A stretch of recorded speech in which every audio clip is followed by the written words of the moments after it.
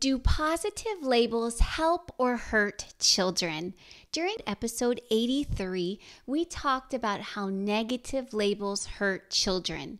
We heard Bailey's story of how she was labeled as too loud, too much, energetic, stupid, wild, and an outcast.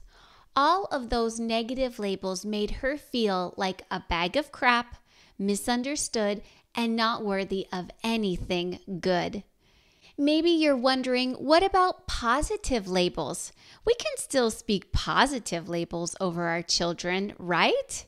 This is a great question because there is a good argument for how positive labels can help and hurt children. So keep tuning in to this episode. You'll want to know where you should land on this. You're listening to the Renewed Mama podcast. I'm Kimberly Mutar, and I help mamas like you stay renewed. As your host, my mission is simple. I help you renew your thoughts that are on repeat while you wash dishes or fold laundry. I help you renew the words you say to yourself and to your children when it's the best day ever and when it spirals into chaos, temper tantrums, and sibling fights. I am your coach helping you to renew how you respond so that you keep showing up as the mama you want to be. If you want to speak life to your children and give them a strong belief in who they are, because we all know that current culture is trying to assign them all of the wrong labels and confuse them in their identity, then you are in the right place. Keep folding laundry or baking cookies and stay renewed with me. Let's go. Did you know that the Renewed Mama podcast is on YouTube and Rumble? Do you sometimes feel like you'd like to talk to a friend while you wash dishes or chop veggies? If you'd like to laugh along with me as if we were sitting right across from each other, then I invite you to push play and watch the podcast on YouTube or Rumble. So, what about positive labels? Are they helpful or harmful for your children? By positive labels, I think of good words that encourage and build children up, like special, important, teachable, eager to learn, uses their energy to do amazing work, stays faithful to the task. Your children love it when you acknowledge in them this kind of character growth and maturity. It is worth celebrating. Who doesn't want to hear nice things said about them? It means a lot to them if you acknowledge when they are diligent, kind, when they put others first, when they overcome a challenge or a loss. When you notice that they are brave, committed, or trustworthy, say so. Your children want to hear sincere appreciation, encouragement, and specific praise because it speaks to who they are and who they are growing to become. We can all agree on that, right? Anytime you can edify and speak life to your children, do it. Now, the question lies with when can positive labels hurt your child? Can positive labels limit a child? Maybe someone would argue that if a child is labeled the responsible one, they might feel as though they can't take risks or can't act goofy or can't take a break from watching over their younger siblings because they have to be the responsible one. Tell me in the comments if you can relate to the label of responsible. I encourage you to have an open conversation with your children who you are labeling as the responsible one. Say, I admire how responsible you are with keeping an eye on your siblings. It is such a blessing to me because I don't have to worry when they are in your care. But I want to make sure that you don't feel as though you must always watch over them. You're free to have fun, to be a little goofy, to hang out with your friends. Do you feel like the responsibility of watching over your siblings often falls on your shoulders? and then pause, smile, and just listen to what they have to say. Along those same lines, what if a child is labeled as the creative one? Does that mean she cannot also be scientific or athletic and explore those interests? Again, I encourage you to initiate a conversation with your child so that they feel free to say, I'd like to explore science. Would you help me do some science experiments? Or you ask them, what do you think about doing some science experiments with me? And invite them to try something new with you. If a child is labeled as sensitive, is that good or bad? Being sensitive could mean several things, like feeling hurt often by others, or it could mean being keenly aware of the needs and the feelings of others and then reaching out to meet those needs. Could we be limiting our children even with positive labels? Why don't you tell me what you think in the comments? Let's talk about the good girl, bad girl, the good boy, bad boy labels. What if you always called your child good girl, but one day she cuts her little sister's hair? Not just a little snip with the scissors, but a whole big chunk. And in your surprise, you say, bad girl. Now, all of those times she did good and didn't cause troubles means little because now she's bad. And she will remember bad girl more than the positive because it creates a memory marker in her brain. Mommy's upset. I didn't do good. And now I'm a bad girl. Andrew and I decided to not use the good girl, bad girl, good boy, bad boy labels in our home. But even my children have told me that sometimes more than the positive encouragement, they remember when I've shouted in frustration or annoyance, even in surprise, like, what are you doing? What were you thinking? And they took on the feeling of bad girl, bad boy, like you messed up, you didn't do good. They took those negative feelings on more than the positive times of encouragement. Ouch. That goes back to how negative labels hurt and how our negative, critical, shaming responses hurt. That's why it's so important that we renew our thoughts, our words, and our responses as parents. What positive labels are not is flattery. I said this earlier, but I'll say it again. Your children want to hear sincere appreciation, encouragement, and specific praise that speaks to who they are and who they can grow to become. So what does sincere appreciation and specific praise look like?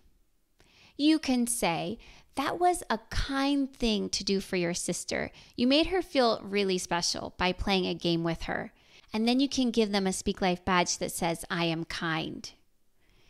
How about you say, thank you for going the extra mile to collect all the garbage and to take it out to the garage. That is super helpful. And then give them a Speak Life badge that says, I am thoughtful.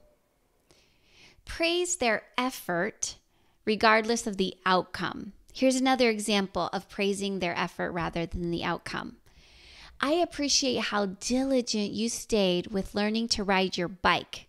I know that with diligence like that, with a little bit more practice, you'll get it in no time. And you'll soon forget that it was even hard. You'll say, Mom, it's so easy to ride a bike. And then give them a Speak Life badge that says, I am diligent. I encourage you to go back all the way to episode 7 of the Renewed Mama podcast, where I share about the difference between praise and encouragement. Listen to that and then let me know in the comments how that helps you get clear on the words that you are saying to your children. Let's talk about the difference between identity and behavior when using positive labels with your children.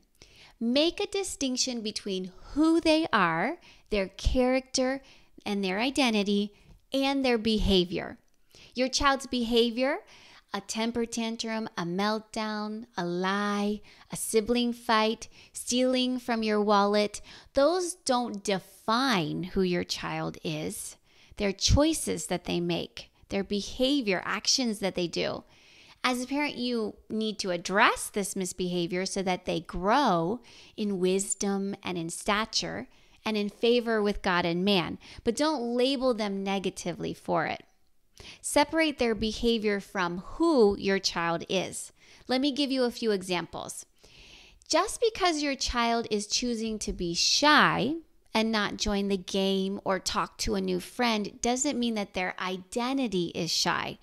Try saying, I see you like to observe others. What do you notice? And then just let them talk. Just listen, respond with, oh, ooh.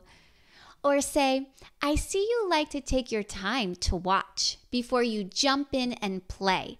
Does that game look fun? And then give them a Speak Life badge that says, I am courageous or I am brave. Maybe your child is whining a lot. Before you label them as whiny, which is a choice, not an identity, try saying, I see you're upset. How may I help you? What can we do together to solve this? And then give them a Speak Life badge that says, I am patient. Instead of negatively labeling your child as too much, too loud, too busy, try saying, your energy amazes me. I used to dance across the house like a gymnastics class, and I used the couch as a trampoline, and I swung my arms all over the place when I was a kid. You pay attention to what is going on around you, and you know when is the best time to talk, and when is the best time to sit and to listen, and when is the best time to let all of that amazing energy out. And then give them a Speak Life badge that says, I use my energy to do amazing things. Can you see the difference? Separate their behavior, which is a choice, even if as a young child they don't cognitively recognize that they're making that choice. Separate that from who your child is or their identity. Remember that children are learning and they need your guidance. I know it sounds silly, but many times when my children were little, I would think, don't they know this already? I mean, isn't it obvious? How many times do I have to tell them? I'm laughing because how crazy is that? I had to say it to myself. Kimberly, they are children. They need you to guide them in this. They need you to remind them in this. And then I would respond with more grace and patience once I reminded myself of that. Children don't know yet how to do it all right. And let's face it, even as adults, we don't get it right all the time. Also remember that there are many factors contributing to your child's behavior. Are they hungry? Are they tired? Are they thirsty? Are they needing your attention? Or are they overstimulated? Meeting these physical needs first can greatly reduce the outbursts and the temper tantrums. I encourage you to listen to episode 30, Strengthening You, Mama. What do you and your children need today? Go back and listen to that good one. All right. Positive labels do not manipulate. I feel it's important to say this. I said that positive labels are not flattery, and we don't use positive labels or positive words to manipulate or to condition our children or a student into an approved role or a behavior that makes us look good or gives us the least resistance. We don't use words to manipulate children into conforming. We speak life to help them grow and mature and flourish. And we speak words of life that are words that they need to hear. Not every child needs to hear the same words of praise and encouragement, but what speaks to them as a person. Also, sarcasm does not work with your children. Saying, I just love it how my children clean up after themselves, does not motivate them to clean up. Believe me, I've tried it. Sarcasm doesn't work. Remember that life and death are in the power of your tongue. You and I, we speak life. Sometimes we see things in the lives of our children or our students that we don't like or we don't want there. Rather than complain, argue, shame, or get frustrated, begin to declare the opposite of what you see over them. If you see laziness, declare diligence. If you see a low self-image, declare value and importance. If you see self-hatred, declare beauty and acceptance. If you see a struggle with schoolwork and I can't do this attitude, declare knowledge and understanding. If you see unmotivated or distracted, declare focus and an eagerness to learn. If there is strife in your home, declare peace. If you feel depression or discouragement, declare joy, laughter, and fun in your home. Your words have the power to call into being what does not yet exist. You may not see it yet in your child, but it can be. Even before it can be seen, God calls it as though it were already done. God speaks of non-existent things as if they already existed. So should you, and so should I. What truth do you need to speak over your children, your students, your spouse, your family members, even your colleagues today? Believe the best about them even before you see it. I want to remind you that all 74 badge phrases inside the Speak Life Badges Sticker Award books share a positive I am phrase for you to speak praise and encouragement over your children and students. It is a label, a sticker badge that your child or student can wear on their shirt or put on their notebook or in their I am loved journal. Tell them who they are as a person and who they can grow to become when you give them a Speak Life badge. The suggested scripts will guide you in what to say. Do you want your words of encouragement and praise to have a lasting impact on your children? Then give them Speak Life Badges Sticker Awards. Here's what Erica had to say about Speak Life Badges. Today I challenged Clayton to take a baby step in bravery at the splash pad. I know these little word seeds of encouragement will grow and help him when he needs bravery in the future. At bedtime, I removed the sticker and placed it beside the mirror. Just glancing at it really encouraged my heart too. Words seem so small, but are so powerful and can completely change the way we view ourselves. Shop Speak Life Badges today at speaklifebadges.com. Mama, you know that I am here for you. If you need any help speaking life to your children, maybe you've tried it all and you still can't motivate or connect with them or understand how to help them in an area where they are struggling, I can help. Do you need help breaking off the negative labels that were spoken over you as a child? You know that they are holding you back, but you can't change the negative, critical tape that's replaying in your mind, no matter how hard you try. If that's you, then go now to Renewed Mama Coaching. I can help you think, speak, and respond right for your child who is struggling. I can help you root out lies from negative labels and help you to replace them with a truth-filled identity. Go to Renewed Mama Coaching and book your first coaching session now. Thank you for listening to the Renewed Mama podcast. If you learned something today about positive labels, share this with another mama you know. Would you take 1 minute right now to leave a review for the show on Apple Podcasts? This helps more mamas find the show and be renewed too. Thank you. I appreciate you. I care about you. Your mama's success, your parenting success, the abundant life you have with your husband and your children means everything to me. I'm here for you. Austin the Hedgehog is bringing mailbox fun to your kids.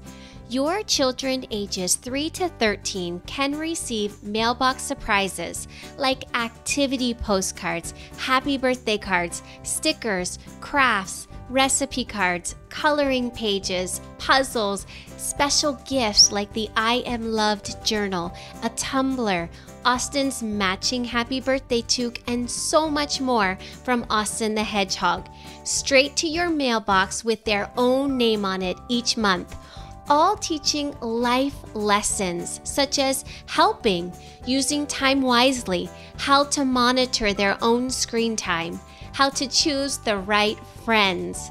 Being strong means more than just muscles, how to have self-control, and their words are like seeds that will grow into fruit in their life. It is oh so good from Austin the Hedgehog. 2 subscription levels are available. Register your children today at austinskidsclub.com.